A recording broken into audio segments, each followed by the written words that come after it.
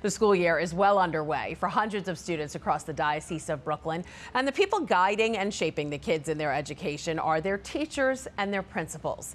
In a new series, Currents News' Jessica Easthope talked to the newest principals in Catholic schools and academies throughout the Diocese of Brooklyn.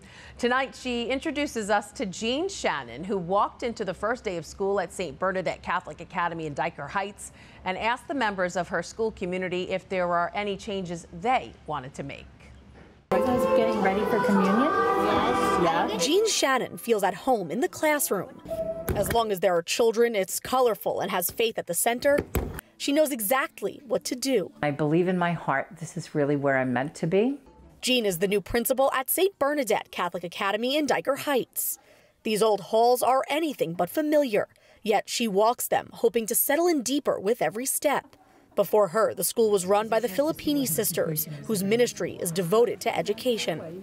I think that I bring still a strong Catholic identity with me here to St. Bernadette's, and I think that Sister Joan's done great work, and so she's left me a great foundation to build upon. I'm very excited to see that 122 people have responded. Within hours of the start of the school year, Jeanne sent out a survey to faculty, family, and students, asking their opinions about the school. I wanted to learn for myself, like, what could I do to continue to make this community grow and let it continue to thrive. Jeanne is committed to celebrating learning diversity, even offering special education coaches to her teachers over the summer.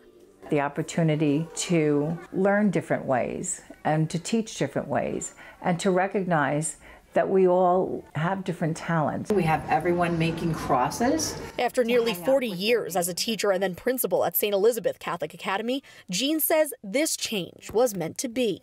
I used to read the story of St. Bernadette to my students, but also my mom grew up in Brooklyn at Our Lady of Lourdes parish, and it was Our Lady of Lourdes who appeared to St. Bernadette. So I really believe that my mom was nudging God, saying, send her there, send her there.